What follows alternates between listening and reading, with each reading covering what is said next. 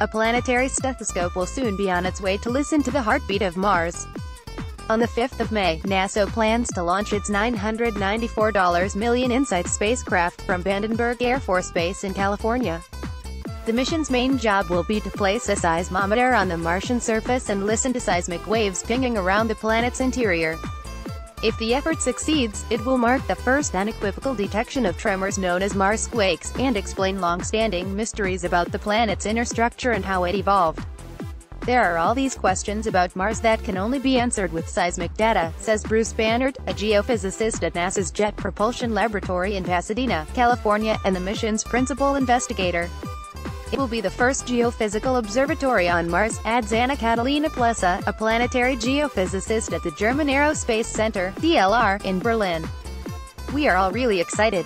Ears to the ground on Earth, seismologists use networks of measuring stations scattered around the world to detect seismic waves from distant earthquakes. By tracking how that energy bounces around the planet's interior, researchers can calculate fundamental information such as the size of Earth's core. But no one has yet done this on Mars. NASA tried unsuccessfully with its twin Viking landers, which launched in 1975. The seismometer aboard Viking 1 failed when an uncaging mechanism could not unlock the instrument. The seismometer on Viking 2 gathered about 2,100 hours of data, but all the tremors it detected, with one possible exception, were caused by gusts of wind shaking the spacecraft. The seismometer had been mounted on top of the lander rather than in direct contact with Mars's surface. After InSight lands, it will plop its watermelon-sized seismometer, built by the French space agency CNES, onto the Martian ground. The instrument will nestle beneath a protective windshield as its three delicate pendulums measure the tiniest of tremors. It is pretty much the most sensitive seismometer that's ever been built, says Renee Weber, a planetary scientist at NASA's Marshall Space Flight Center in Huntsville, Alabama. But constructing such a finicky instrument wasn't easy. InSight was originally slated for launch in March 2016, but leaks in the vacuum seal that encloses the seismometer caused a 26-month delay. The enclosure has since been redesigned and the seismometer has been successfully tested at a geophysical observatory in southern Germany. Martian mystery: the big question is how many Marsquakes it will capture. With no actual data on Martian seismicity, researchers have used maps of geological faults on the planet's surface along with calculations of how its interior cooled over time, to estimate that Mars probably has fewer quakes than Earth but more than the Moon.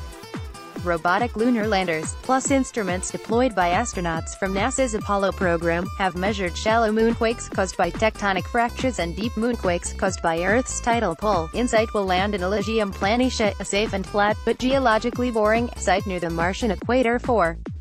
There, it might expect to measure one local Marsquake each year with a magnitude between 2.7 and 4.2, says Weber.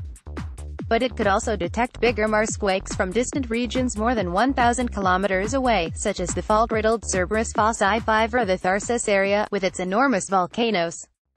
Our goal is to collect something like 30 quakes over the mission, says Philippe Logmanet, a geophysicist at the Paris Institute of Earth Physics who leads the seismometer team. The bigger the Marsquake, the more it will reveal about the planet's interior, because only the largest seismic events penetrate all the way to the core.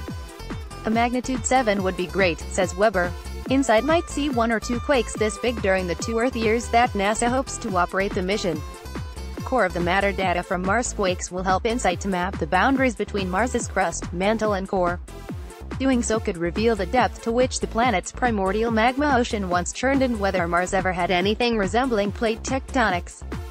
Pinning down the size of the Martian core, thought to be roughly half as big as Earth's, would reveal its density and composition. The planet's internal layers represent a record of the first tens of millions of years of its existence, says Bannard. And studying Mars's interior might also help reveal the early history of our own planet, which probably experienced many of the same changes soon after it formed. Meanwhile, a radio science experiment on InSight will measure how the planet wobbles on its axis, as a way to further understand how big its core is. And a heat flow probe, built by a team at DLR, will pierce up to 5 meters beneath the surface to measure how temperature changes over depth and time. As long as it launches by the 8th of June, InSight will be able to land on Mars on the 26th of November and deploy its instruments within weeks. Logmanet, who has been trying to get a seismometer to Mars for more than 2 decades, that day can't come soon enough. "I'll be much more happy when I get the first data," he says. This article is reproduced with permission and was first published on April 26, 2018.